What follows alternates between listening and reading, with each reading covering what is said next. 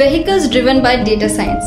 It's an era of the internet, and every electronic application is becoming smarter day by day and reducing your efforts each day. Like you can cook at the same time, you can activate your devices with its command and ask it to play songs. If you're mopping your room and need to read your new mail, all you have to do is speak to the device and read my mail along with its command. Feeling hot? Talk to AC and voila! Now you can feel the breeze. As every electronic device is getting smarter, and even the car too, those are called autonomous cars, and Tesla took the world's attention by introducing autopilot cars in the year 2014. But have you heard about the autonomous landmark vehicle?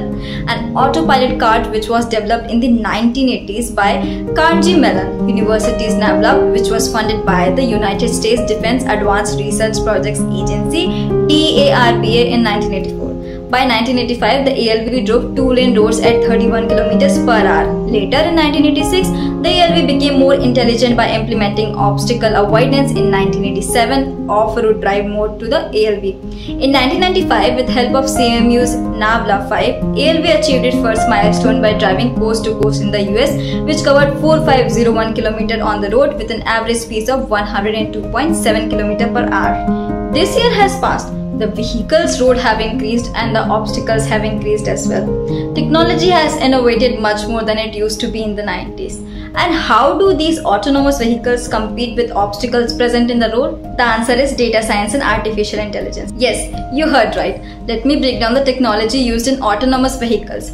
The car system is fed with cityscapes data through deep learning, a semantic segmentation model, i.e., the image which feeds in the dataset is categorized into pixels and the system learns the difference between the object through the pixels.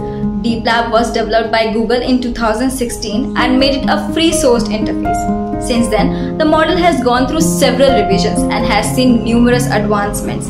The image of road elements are taken in various perspectives, and the image is fed into the system in such a way that the image contains only road images. Other elements other than road are cropped out. By this, the system is trained to distinguish between the road and the other elements.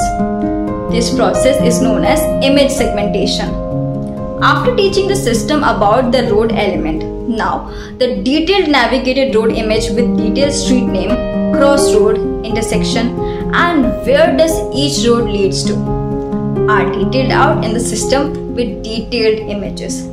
This is done through the Street View API key. The images of obstacles on the road like the building, signboards, traffic signals, street lights and barricade are furnished into the system and train these images as obstacles on the road to avoid collision with it. The data is detailed in the system with the help of SOTA DL algorithms like QATM. The images are divided in segments for every 10th frame, which could help in real-time calculation. Why for every 10th frame? The 10th frame is equivalent to 1/3 of seconds according to time, and no huge incidents takes place in the duration of 1/3 of second.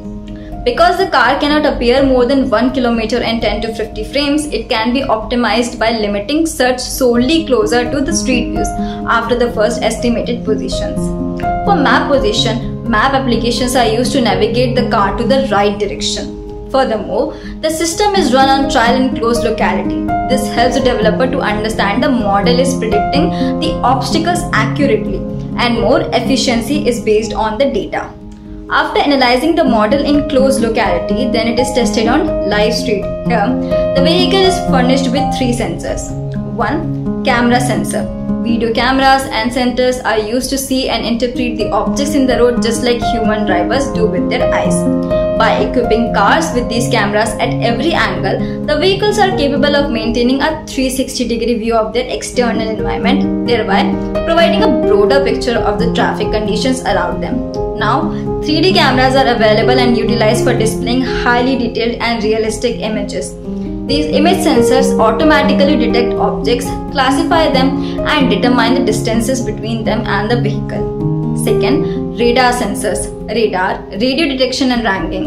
Sensors make up a crucial contribution to the overall function of autonomous driving. They emit radio waves that detect objects and calculate their distance and speed in real time in relation to the vehicle.